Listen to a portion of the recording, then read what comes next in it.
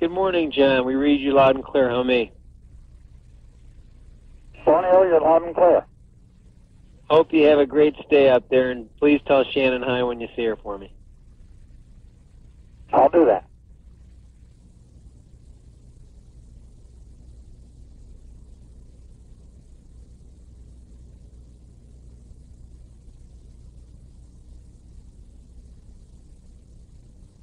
And Atlantis, looks like we've got everything coming together here, Bill, so you guys have a great trip, and we'll see you back here next week.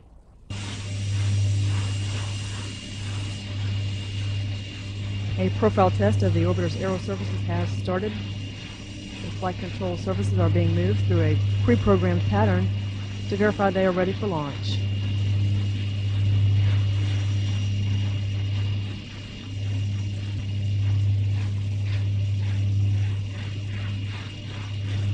The nozzles on the three main engines are being gimbaled and positioned for launch today.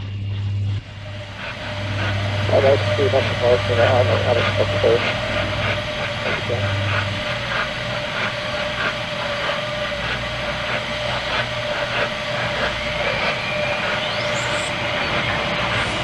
11, T-minus 10, 9, 8. We have a go for engine start. 3, 2, 1. Ignition and liftoff on Atlantis on the fourth flight of Dr. Mir Space Station.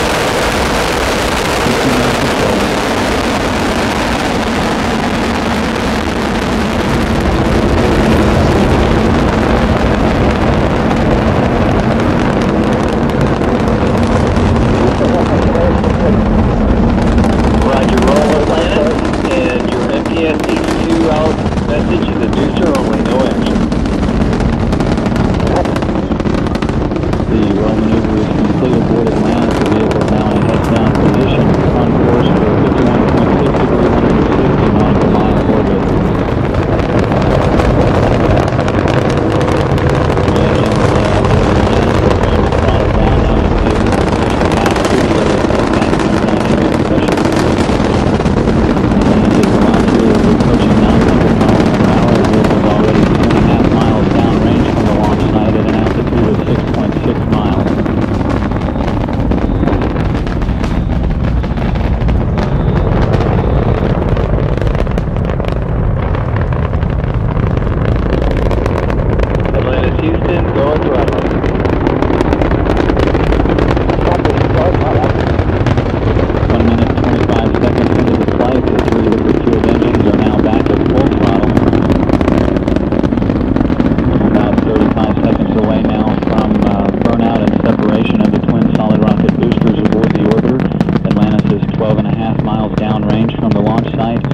Altitude 18 miles, traveling 2,300 miles per hour.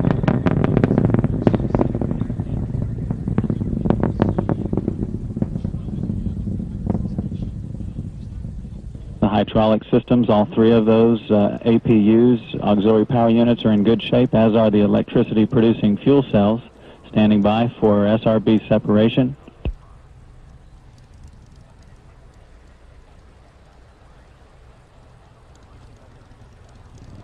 SRB separation is confirmed 2 minutes, 15 seconds into the flight.